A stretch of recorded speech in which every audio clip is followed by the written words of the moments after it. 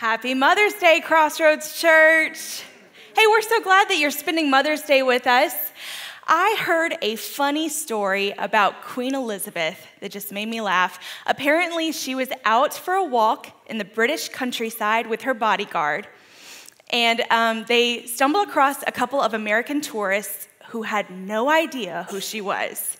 And so they fall into step, they strike up a conversation, and they asked her, "Have you ever seen the Queen?" Now, Queen Elizabeth had a lovely sense of humor, so she gestures to her bodyguard and she said, "He sees her all the time." The tourists freaked out, and they immediately asked Queen Elizabeth to take their picture with her bodyguard. Okay, so her bodyguard is super gracious, and he insists, "No, you also want a photo with her." And as they go their separate ways, she leans over and she said, "Oh, to be a fly on the wall when someone tells them who I am." Isn't that great? That made me laugh. Well, hey, today we're starting a brand new sermon series called Thrones. Unfortunately, we live in a cultural climate where identity is this huge cause for question, and people just don't recognize who King Jesus is and who they are. They don't know. I want us to look at John chapter 1, verses 9 through 12. It says, "The true light that gives light to everyone was coming into the world. He was in the world, and though the world was made through him, the world did not recognize him. He came to that which was his own, but his own did not receive him. Yet, to all who did receive him, to those who believed in his name, he gave the right to become children of God." Did you catch what that scripture said? It says, if you believe in King Jesus, the light of the world, you become a child of God. Now listen, men. Everything I'm going to say today, it's all biblical principles. It can be applied to you. Don't drift off or anything. There's going to be a quiz. But I have a message today. It's Mother's Day. I have a message today for the daughters of the house. So ladies, when you believe in King Jesus, you become a child of God. You become a daughter of the Most High God. You are made a co-heir with Christ. You will inherit the kingdom of God. And the role that he has called you to play is not a passive one. He has called you to an active participation role in this story. You have been crowned queen. That's the title of today's message, The Crowned Queen. I want us to look at Galatians chapter 4, verses 6 through 7. It says, "And because we are his children, God has sent the Spirit of his Son into our hearts, prompting us to call out, 'Abba, Father.' Now you are no longer a slave, but God's own child, and since you are his child, God has made you his heir. You are crowned queen, and you are crowned to rule." The thing is, ladies, you can't rule if you don't know who you are. There may be some of you here under the sound of my voice, some of you joining us online, you are feeling unworthy of being called a daughter. Maybe you've done something that you're not proud of, and you've allowed shame to rob you of your royalty. What I want to remind you of is Romans chapter 8, verses 1 through 2 says, "Therefore, there is now no condemnation for those who are in Christ Jesus, because through Christ Jesus, the law of the Spirit who gives life has set you free from the law of sin and death." And then Philippians 1:6 reassures us that he who began a good work in you will carry it on to completion until the day of Christ Jesus. He's not done with you. He's not done with you. And today I want you to remind your shame that you've been bought with a price. Reclaim your royalty. Step into your queenship. You have been crowned to rule. Not only are you crowned to rule, but you've been crowned to feed your people. As a mom, this feels like a never-ending responsibility. Right, ladies? I have 2 small children, and I feel like I am always asking them, how do you eat so much? Where did it go? You are so tiny. Where did it go? Especially if it's a question of breakfast food. Listen, don't doubt for a second how many biscuits, pancakes, and bacon my son can put away. That kid can eat some breakfast food. In the Bible, food is used again and again as a metaphor for spiritual growth. As parents, we are not only responsible for feeding our families physical food, but it is our job to provide spiritual nourishment as well. The quintessential Mother's Day scripture is 2 Timothy chapter 1, verse 5, where Paul says to Timothy, I am reminded of your sincere faith, which first lived in your grandmother Lois, and then in your mother Eunice, and I am persuaded now lives in you also. Lois and Eunice were queens who recognized their responsibility to make sure Timothy was spiritually fed. So what does that look like? Let's look at Deuteronomy chapter 6, verses 4 through 9. It says, listen, Israel, the Lord our God, the Lord is one. Love the Lord your God with all of your heart, all your soul, and with all your strength. These words that I am giving you today are to be in your heart. Repeat them to your children. Talk about them when you sit in your house and when you walk along the road, when you lie down and when you get up. Bind them as a sign on your hand and let them be a symbol on your forehead. Write them on the doorposts of your house and on your city gates. If our children see us loving the Lord our God with all of our hearts, souls, mind, and strength, and we're engaging with them in conversation about the Lord in both public and private settings, as we start our day and as we end our day, we will be spreading a feast for them to taste and see that the Lord is good. Listen, what we're able to do here at Crossroads Church in our children's ministry and in our youth ministry is a partnership with you. Our job is not to replace you as the parents, but to support you as the parents as you pastor your families in your homes. 2 Timothy chapter 3, verse 16 says, all scripture is God-breathed and is useful for teaching, rebuking, correcting, and training in righteousness, so that the servant of God may be thoroughly equipped for every good work. The word of God equips us for the role that we have been crowned to play, and it equips those that we are crowned to lead. So we need to know the word of God. Now, I want to pause here to give you a word of encouragement.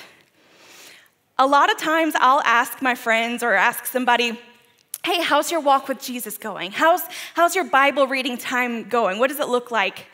And a lot of times people will answer, I just don't have the time for it. It's not something that I have a habit of right now.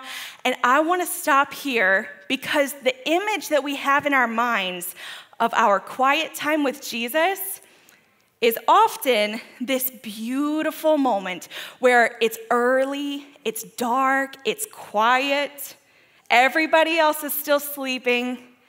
We have our hot cup of coffee that we get to drink while it's hot.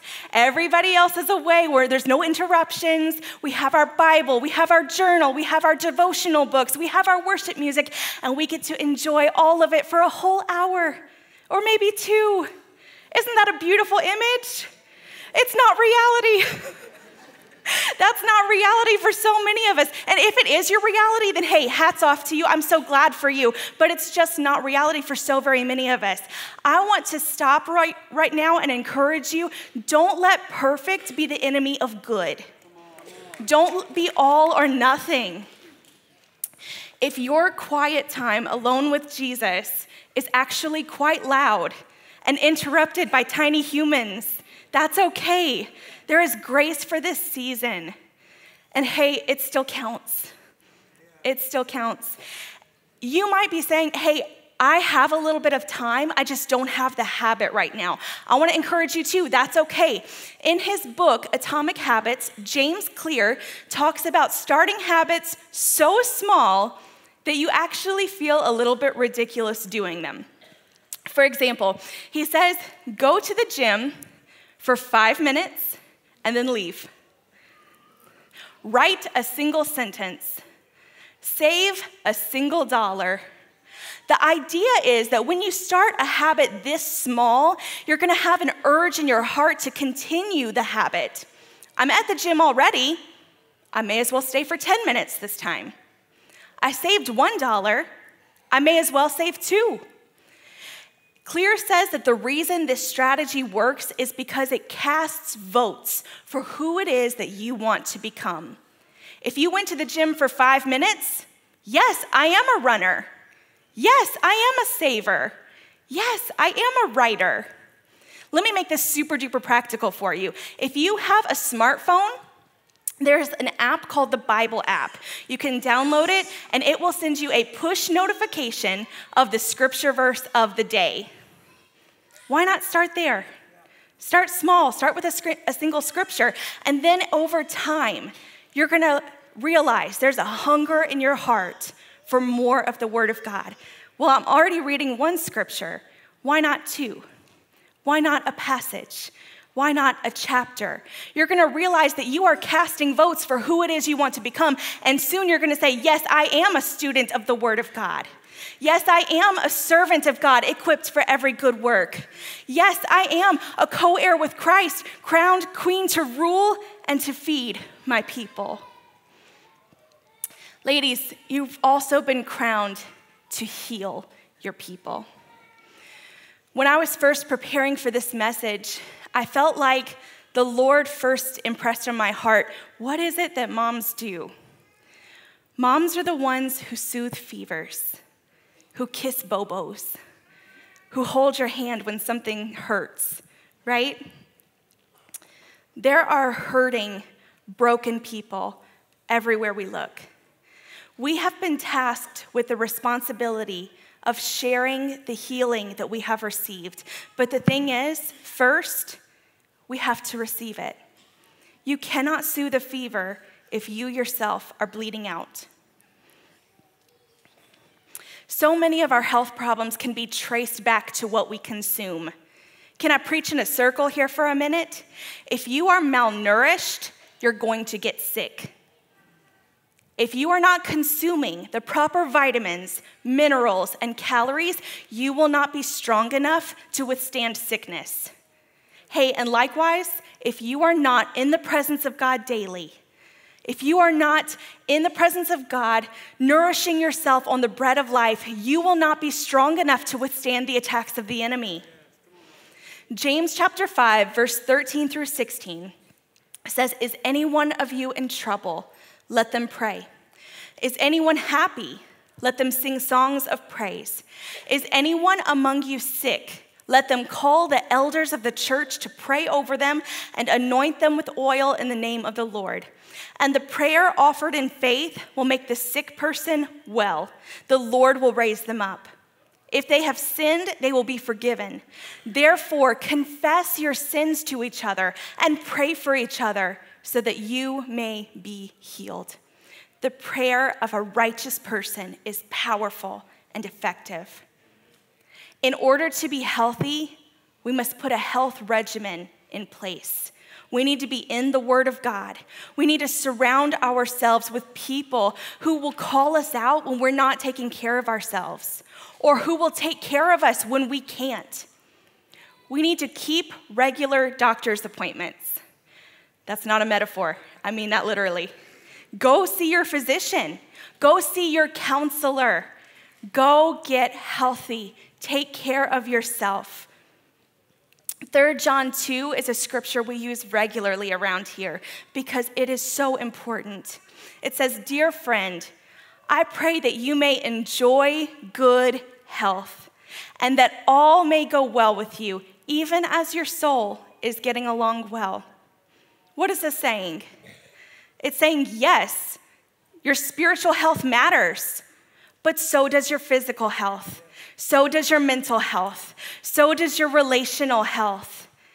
Jesus cares about every facet of your life. And if Jesus cares about it, then so should we. They say that hurt people, but healed people heal people. A few weeks ago, we were at our Louisiana Assemblies of God Network conference. They had a guest speaker by the name of Ed Stetzer, who said something so profound that you are going to be hearing us use it regularly. It was just so powerful. He said, "The moment that we're in doesn't pause the mission that we're on." The moment that we're in doesn't pause the mission that we're on. Our world is filled with hurting, broken, bleeding people. They show up regularly here at church, but in our neighborhoods, in our offices, in our friend circles, there's people bleeding out. They may never make it to church, so the church needs to be the one to rise up, shoulder our first aid kit, and bring medicine to the sick. Can I say something? Yes, absolutely. Can I say something really brutally honest with you? This year has been super hard. It's been really difficult. And I think we all have enough experience to know that this year is going to continue to be difficult. It's only going to get harder. The potential for division, the potential for relationships to be caught in the crossfire, for blame to be cast, for bitterness to grow, the potential for sickness to spread is tremendous. But the potential for healing to be shared, for gracious words like a honeycomb, healing to the bones to be spoken, the potential for bridges to be built, the potential for wounds to be mended is also tremendous. And wise is the woman who stocks her first aid kit. Let's bring medicine to the sick. Ladies, you've been crowned queen to rule. You've been crowned to feed your people. You've been crowned to heal your people. And finally, you've been crowned to lead fearlessly.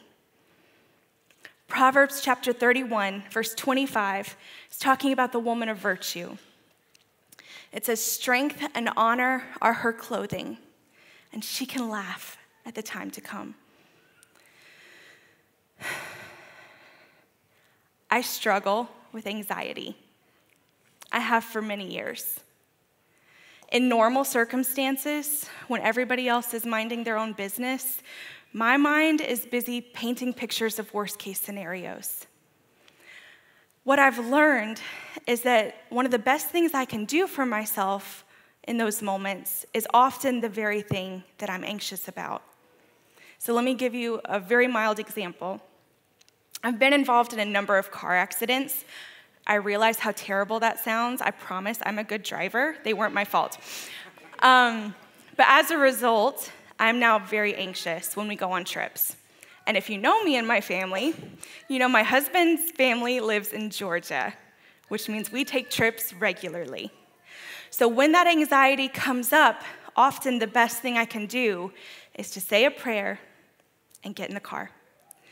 Do I pray for most of the trip? Yes, I do. Yeah. Do I have other coping mechanisms as well? Absolutely. But then I get out of the car again in Georgia, breathe a sigh of relief, because we made it, and I'm okay. Getting in the car is just one example of me laughing at the days to come. Maybe for you, it's stepping out to form a friendship, even though you have a deep-rooted fear of abandonment. Maybe for you, it's you and your spouse deciding it's time to open your home to foster care children, despite the uncertainties. Maybe the Lord has asked you to lead a small group next small group semester, and you are fearful that you're not going to know how to lead. For you, taking that first step to sign up for more information is you laughing at the days to come. It's an act of bravery when we feel most afraid, an act of vulnerability to express that despite fears in our hearts and doubts in our minds, we will trust the Lord with this. I can't think of a more beautiful example to set for our families. I think there is an unspoken fear that if we allow our children to see us afraid, we're going to pass on those fears to our kids. But the reality is, whether I like it or not, my kids know that I get anxious. If nothing else tips them off, when another car gets too close and they see mama go, oh Jesus, oh Jesus, oh Jesus, they know. They know that mama has some fears. But I hope that by seeing me acknowledge those anxieties and choose to be brave, I'll pass down the ability to laugh at the days to come instead. Ladies, you have been crowned to rule, to feed your people, to heal your people, and to lead fearlessly. Would you stand all over the auditorium? Men, I told you there'd be a quiz. Would you take this opportunity to pray over the women in your lives? And ladies, would you stretch your arms up to heaven? I want to pray a blessing over you. I pray in the name of Jesus that each and every woman under the sound of my voice would know the destiny that she is called into, that she is called blessed and highly favored daughter of the King. I pray that she will recognize the King that you are, Jesus, the royal daughter that you have created her to be. Let her step into her queenship with authority and grace, dressed with strength and dignity. I pray that she would have a hunger in her heart to spend time in your presence and to know your word. I pray that she would be prepared in season and out of season to preach the word of God to those that you have given her. I pray that her words will be filled with grace and seasoned with salt, a healing balm to the broken people around her. I pray that she will be healthy and whole, that her household will be made healthy and whole, and that as she pursues health for herself, that it will overflow to those around her. And Lord, may she be filled with courage as she leads, laughing at the days to come. Thank you, Jesus, for choosing your daughters. May we represent you well. In Jesus' name, amen. Well, thank you so much for joining us for today's message. You may be someone who's never really put your trust and your faith in Jesus as your own personal Lord and Savior. Maybe you're not really living for God, you're just living for you, but down in your heart, you know something's not quite right and you need to get right with God. I want to give you an opportunity to do that right now. You know, the Bible makes it clear that all of us are sinners and all of us need a Savior. And Jesus is that Savior. He died on the cross for my sins, for your sins. And the scriptures tell us that if we'll simply put our trust and our faith in Him, if we'll turn our lives over to Him, that He'll forgive our sins. He'll make us right with God. He'll give us a brand new life here and now and an eternal life when this life is over. If you have no assurance of that, but you want that assurance today, then let me encourage you. Romans chapter 10 and verse 13 says, whoever calls on the name of the Lord will be saved. God loves you and He longs to save you. He's just waiting on you to call on Him. So we're going to do that together right now by praying a very simple prayer. And I invite you to pray this prayer with me. Just repeat the words of this prayer after me, but let them come right from your heart and mean them with all your heart. And God's going to hear your prayer. He's going to forgive your sins and He's going to make you right with God. Let's pray together right now. Dear God, I come to you right now in the name of Jesus. I know that I'm a sinner and I know my sin separates me from God. I don't want that. I believe in Jesus. I believe He died for me and rose again. And through faith in Jesus, I believe my life can change. So I ask you, Jesus, come into my heart, forgive all my sin, and change my life. Be Lord of my life. From this day forward, I don't live for me anymore or this world. God, I want to live for you. Help me to do that. And God, I thank you right now, even as I pray, according to your promise, my sins are forgiven. I'm now right with God. I am saved. Thank you, God, for saving me. In Jesus' name, amen. And amen. If you just prayed that prayer, we are so excited. God has written your name down in what the Bible calls the Lamb's Book of Life. He's forgiven your sins. He's made you right with Himself. He promises you an eternity with Him.